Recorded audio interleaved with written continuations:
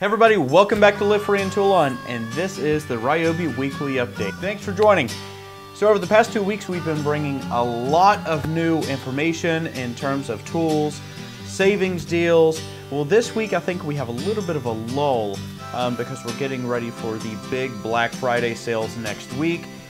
But there was one deal that came up that I'm pretty excited about, and you all should be too. So right now they're selling two 6 amp hour HP batteries for $139. That is roughly just about 50% off of what they usually retail for. Now these are the new batteries, as you can see, so they don't have the rubber overmolding on the bottom in order to protect that. But we're going to get back to that just a little bit later. So that's the new deal. In terms of new tools, I haven't seen too many new tools coming out. I think they've really put a surge on those tools in the last 2 weeks in order to build some excitement, in order to really push things out next week for Thanksgiving. But this week, the one thing that I really wanted to focus on is the Ryobi tool community. Specifically, when you go to Facebook, you look at the groups. As I search through here, I'm really impressed with a lot of what people are doing. Specifically, there's a lot of professional jobs. So this week, I'm going to focus on Ryobi tools or Ryobi tools in industry. And what I mean by that is professionals using them on the job. We're going to go through a bunch of those, but we're not going to lose sight of some of the other really cool tool modifications that are going on too. Before we get started, I'm going to ask everyone a question. What are your thoughts on the Ryobi tool centers? You know, the old gray tool centers.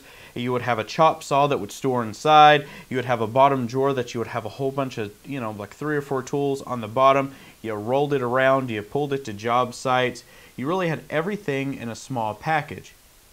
So my question is, would you like to see that come back? And if it did come back, what are some of the modifications that you would want to do for it? What are some of the kind of cooler things that you want to see involved? Now, we do have the link system that just came out. The pricing's out there. People are starting to order those. But let's take a step back and let's look at these tool centers, and maybe there's some modifications or some things people can do with the new link systems, hint, hint, you know, to really change things and to build these tool centers once again now that we have this new stuff coming out. All right, so let's go ahead and dive in. Right now we're going to head over to the Ryobi Rebels page, and we're going to take a look at Alan Orsak. He uses Ryobi tools every day professionally. He's in construction, he does carpentry. As you can see here, he's building a pretty large deck, but then also he builds docks and things in water. He's a professional. He does a lot of really cool stuff. Now I want to give a huge shout out to Alan because he uses these tools every day. He puts them through the ringer. If you don't think that these can be used professionally, well, Alan's going to prove you wrong. So great job, Alan. I really love seeing this stuff. The work is top notch. Keep it up. I can't wait to see more projects that you're doing out there. So next we're going to head over to Ryobi Freaks, and we're going to take a look at Drew Bennett. Now, when I found this post, I was set back a little bit because this is unusual type of construction, if you will. So Drew builds custom pools, in-ground pools, above-ground pools, custom hot tubs, in-deck hot tubs, and that's what caught my eye is the in-deck hot tub. He's cut it out, he's custom making it here and putting it in. Now, I talked to Drew at length over chat, and he really told me a lot about what he's doing. He's given me a lot of examples, and it's really impressive, the craftsmanship that he's showing. Now, he uses Ryobi exclusively. If you want to talk about people being industrious, people being advantageous, the guy builds custom in-ground pools. He does all this custom carpentry using these tools professionally. And really, they're proving to you that they're not meant for just homeowners. You can use these to build a lot, and they're holding up. Okay, let's take a break. I have one more question for everyone. In Australia and Europe, whenever we look at their batteries, we always see the 4 amp hour, we always see a 1 hour, a 1.5, you see a 2 amp hour battery, but most of all you see 5.0 batteries. And those are really, really prevalent, and they're very common over there.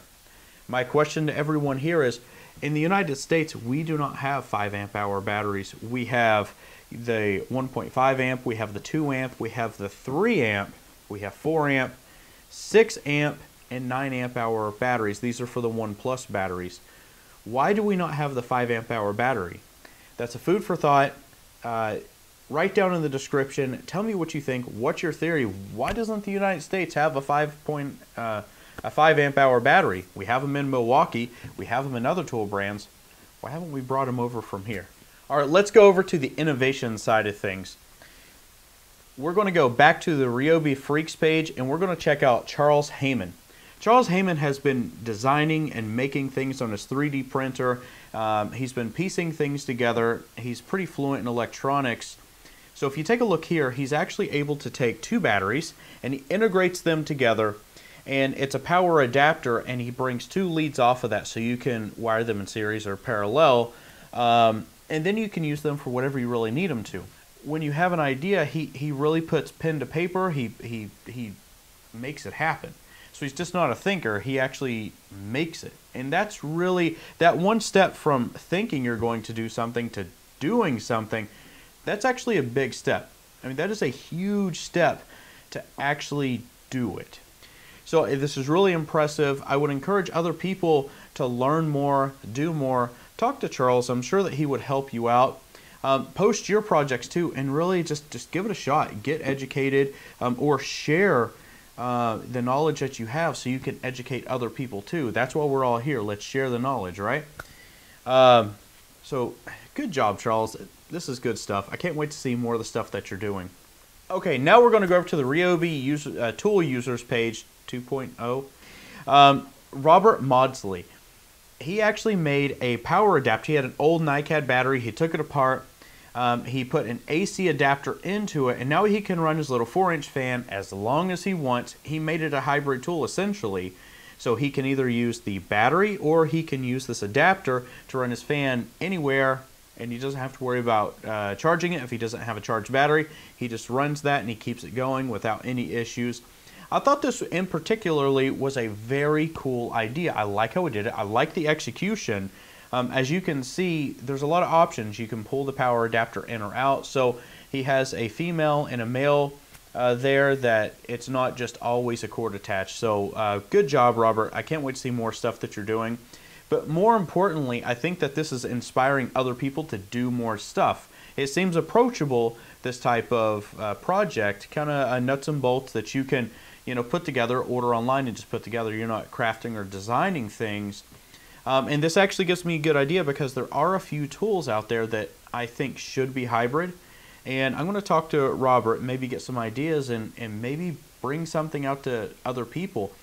But the best thing about this is let's have the conversation, let's have people talk about it, and maybe you have some really great ideas. Maybe you've done this already. If you have, hey, let me know about it. I would love to tell the world about what you're doing. I got to go to Michael Dean real quick, and he's TikToking it all day long. Now, his the drill where it slams around, hits the guy in the chin, he comes on. If it was a Ryobi, it would have taken his head right off. Well, I think we all agree if we're watching this video. But he came out with a new video this week where someone takes a Ryobi drill and they look on the inside of it, and on the inside it has a hex key. And what they're saying is that you can take a hex key and it goes right in there, and then you can lock it in place with the chuck.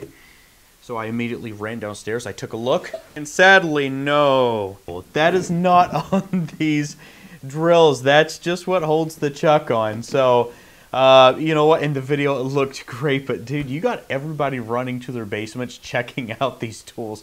I would encourage everyone to go support Mike, go to the TikTok and watch his videos. They're short, they're funny, it's not going to take up a lot of your time, get a giggle out of it. I said I was going to come back to the batteries, the 6.0 batteries. Here's why. I did a video not too long ago where I showed everyone that you can paint on the Plasti Dip onto the bottom of your batteries. That's going to keep them from sliding. It's going to have some impact, not as much impact resistance, but it's going to stop it from sliding off your table or wherever you're working. Well, Charles Heyman, he's actually designing boots that go on the bottom of the battery. So when you buy these batteries, you're going to be able to slip these boots on the bottom, and they're nice, thick, like a softer rubber type, so it's flexible, it's going to stay around. I thought that was a really good idea. He's prototyped them, as you can see in the picture, but as he gets these going, he is talking about, making a few and maybe selling them. I can tell you, if you do that, I'll be a customer, I'll look you up, and I will buy some of these for the tools. I think it's a wonderful idea, and I think you're doing a great thing out there. So keep it up.